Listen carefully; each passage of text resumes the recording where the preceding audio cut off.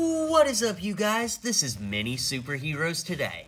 And in today's video, we're going to celebrate the opening of the new Venom movie by showing you how to build Venom from the Venom movie. I think I just said Venom more times in one sentence than anybody ever in human history, so let's ignore that and get started with this tutorial.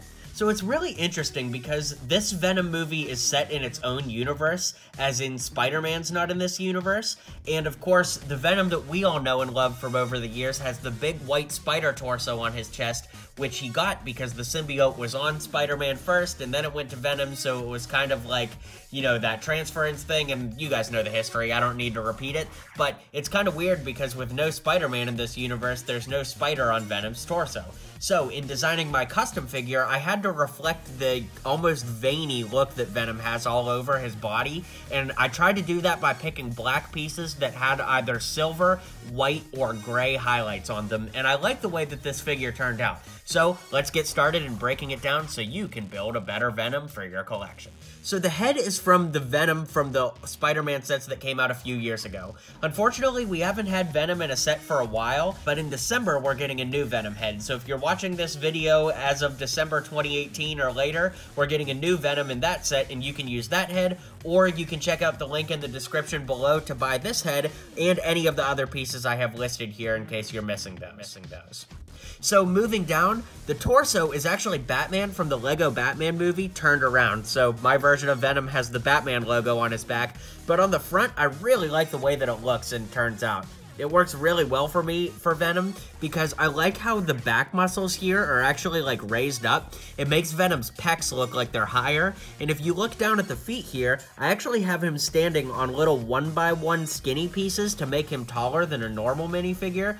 Say, like, if I put this figure next to him, you can see Venom's just a little bit taller, and I want him to have that big menacing look that he has in the movie without going too overboard with making him big, and doing the purist method restricts that, so that's how I made him a little bit taller. But again, with him being taller on the bottom, I like that those back muscles make his pecs look a little bit higher. So turning him on his side here, you can see the arms have this nice little white trim running down from them, and as much as I hate to say it, those arms are from Percival Graves from the collectible minifigure series of Harry Potter. So the thing about that is Percival Graves is the chase figure, and I know that he's hard to get, and I know you guys might not have Percival Graves because he's so hard to get. So I'm sorry for using a piece that is so rare, but I do have it linked out in the description below if you need to buy a Percival Graves to build this version of Venom.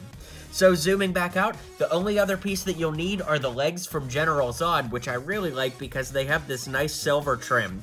And I like that that silver trim kind of runs down the leg, and it really does look like Venom from the movie, and having those veins kind of scattered across his body, and I like the way that it accents this figure. So, that's my Venom from the Venom movie. Let me know in the comments below what you think of this figure. I'll be the first to say that this was a very, very difficult figure to design, but I do kind of like the way that it turned out, and I think my figure, regardless of what you think, is going to turn out better than the actual Venom movie. Ouch. Burn, burn, burn. But anyways, let me know what you think in the comments below. Be sure to check the description for these parts if you need to buy any of them. I've got MiniSuperHeroesToday bricks for sale if you'd like to buy one. They're super cheap and they help support my channel.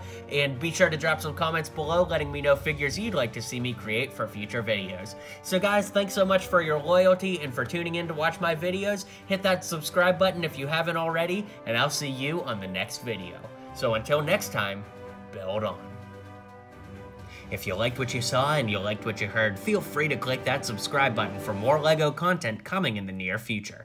So, thanks for tuning in to today's video, and until next time, build on.